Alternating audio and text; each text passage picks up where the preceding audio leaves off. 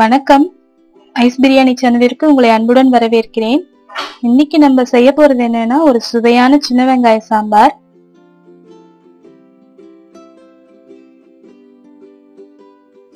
அரை கப் தோரம்பருப்பு எடுத்து அது கூட 1/4 டீஸ்பூன் மஞ்சள் தூள், 1/4 டீஸ்பூன் பெருங்காயத்தூள் சேர்த்து குக்கர்ல வேக வச்சு எடுத்து வச்சிருக்கேன். சின்ன வெங்காயம் 1 கப் உரிச்சு வச்சிருக்கேன். தக்காளி 1 கப். இது 2 தக்காளி எனக்கு 1 கப் வந்தது, அதனால 1 கப் தக்காளி கணக்கு வச்சுக்கோங்க. கருவேப்பிலை, உப்பு, தேவையான அளவு, புளி கரைசல், ஒரு சின்ன எலுமிச்சை சைஸ் அளவு புளி எடுத்து அதை கரைச்சு ஒரு அரை கப் புளி தண்ணி எடுத்து வச்சிருக்கேன். மஞ்சள் தூள் 1/4 டீஸ்பூன், சாம்பார் பொடி 1 டேபிள் ஸ்பூன். இது வீட்லயே செஞ்ச சாம்பார் பொடி.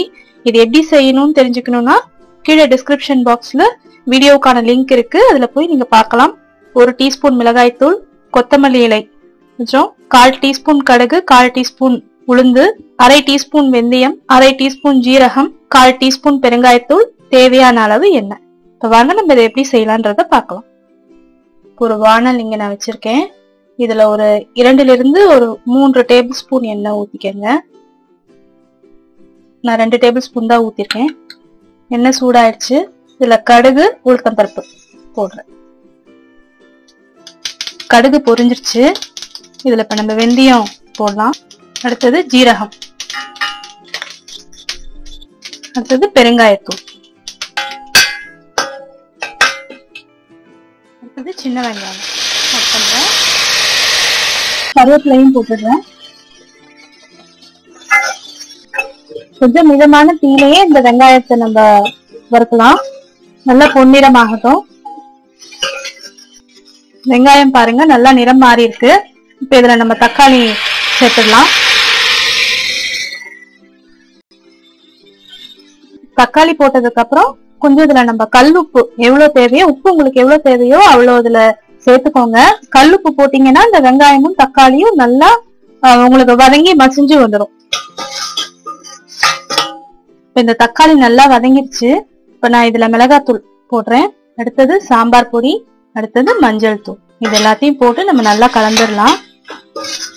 தீ மிதமான தீ வைங்க, இல்லைன்னா இந்த மிளகாத்தூள் சாம்பார் பொடி எல்லாம் கரிஞ்சு போயிடும். இப்ப பாருங்க, இப்ப நான் இதுல கொஞ்சமா தண்ணி ஊத்துறேன். தண்ணி ஊத்துனதுக்கு அப்புறம் இதுல நான் அந்த வேக வச்சிருக்கோம் இல்லையா அந்த பருப்பு, அது கொஞ்சம் கொஞ்சமா நான் இதுல சேர்த்துடுறேன். தண்ணி உங்களுக்கு எவ்வளவு தேவைப்படுதோ அவ்வளவு நீங்க பார்த்துட்டு அதுக்கு தகுந்த அளவு நீங்க சேர்த்துக்கோங்க. எனக்கு இன்னும் கொஞ்சம் தண்ணி ஊத்தணும் போல தெரிஞ்சது, அதனால இன்னும் கொஞ்சம் ஊத்திருக்கேன். உப்போட அளவு சரியா இருக்கான்னு நீங்க டேஸ்ட் பண்ணி பாத்துக்கோங்க. இப்போ இதுல நம்ம எல்லாத்தையும் சேர்த்தாச்சு. புளி சேர்க்கறதுக்கு முன்னாடி இந்த சாம்பார் கொஞ்சம் கொதிக்கட்டும். பாருங்க, இப்ப நம்மளோட இந்த சின்ன வெங்காய சாம்பார் நல்லா கொதிச்சிட்டு இருக்கு. இதுல நம்ம காய் எதுவும் போடல. நீங்க வெறுமே இந்த சின்ன வெங்காயம் மட்டும் கொஞ்சம் உள்ளெல்லாம் நல்லா வெந்திருக்கான்னு பார்த்துட்டு அதுக்கப்புறம் புளி தண்ணி ஆட் பண்ணீங்கன்னா கரெக்டா இருக்கும். இப்ப இது நல்லா வெந்துருச்சு, நான் பார்த்துட்டேன். இப்ப இதுல நான் எடுத்து வச்சிருக்கேன் இந்த புளி கரைசல் சேர்க்கிறேன். புளிக்கரைசல் அரை கப் நான் எடுத்துக்க சொன்னேன், அது அப்படியே சேர்த்துற வேண்டாம். நீங்க கொஞ்சம் கொஞ்சமா சேர்த்து பார்த்துட்டு உங்களுக்கு எவ்வளவு புளிப்பு தேவைப்படுதோ அவ்வளவு நீங்க அதுல சேர்த்துக்கலாம். நான் எடுத்து வச்சிருந்த அரை கப் புளிக்கரைசலே பாத்தீங்கன்னா நான் கொஞ்சம் தான், ஒரு 1/4 கப் இன்னும் கொஞ்சம் கூட தான் ஆட் பண்ணிருக்கேன். ஒரு 2 டேபிள் ஸ்பூன் இங்க மீதம் இருக்கு.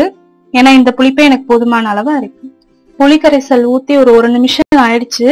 பாத்தீங்கன்னா நல்லா கொதிச்சிட்டு இருக்கு. நான் இந்த அடுப்பை அணைக்கிறேன்.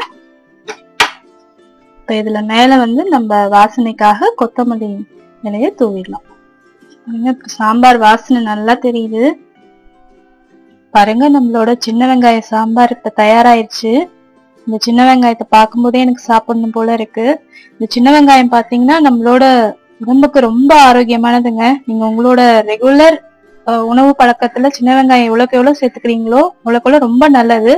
இப்ப நான் அந்த சின்ன வெங்காய சாம்பார் கூட சுண்டக்காய் வத்த குழம்பு, காலிஃபிளவர் பக்கோடா, அப்பளம் இதெல்லாம் சேர்த்து நான் பரிமாற போறேன். நீங்களும் இதே சாம்பார் வச்சு பார்த்துட்டு உங்களோட கமெண்ட்ஸ் எனக்கு சொல்லுங்க. நன்றி.